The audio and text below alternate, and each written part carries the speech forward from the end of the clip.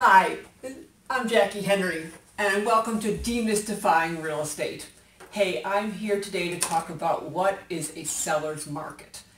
Well, a seller's market is simply supply and demand. There's a very low inventory.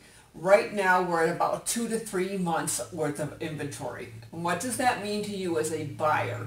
Well, what that means is you're going to be putting several offers in on houses to get the right house. Why? Because you're competing against a lot of buyers who are out there looking for homes.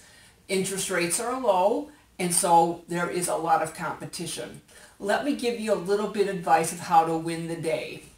Here's how you want to win the day. You want to put your best foot forward right out the bat. Don't try and haggle with the seller. He's going to have 3 to 4 other offers if it's a good property that are higher than yours, demanding less. So do the best you can on your first offer out the door. Most likely they'll counter you, but we cross that bridge as we come to it. The next thing I'm going to tell you to do that's very important. We want to make sure that when we get to the inspections that you don't ask for a million things and then get disappointed that the seller's not going to fix it. By the way, on this current contract, as we're right now in 2018, he does not have to fix anything he does not want to. Unless, of course, it's a loan requirement, and then he still cannot have the option to say no and you're out of a lot of money. So you want to be really nice to that seller.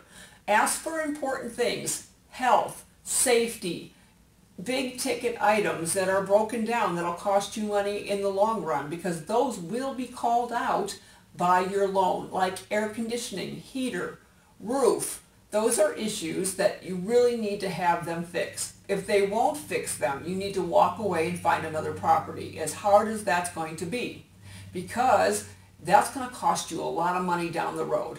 Most sellers are fixing these things because they don't want to get sued later on.